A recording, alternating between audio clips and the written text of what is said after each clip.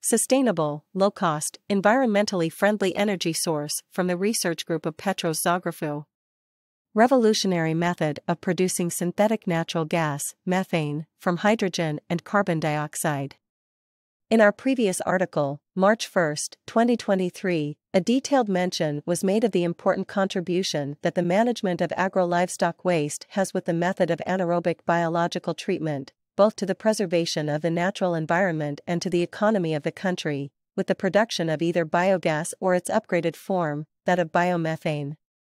But because even this method has its limitations, in terms of the quantities of gases, biogas, biomethane, that can be produced to meet the needs of the entire country, but also several difficulties during production, as it is a biological method with microorganisms very sensitive to the change of various parameters, such as nutrient substrate, temperature, existence of the appropriate trace elements, active acidity, pH, etc.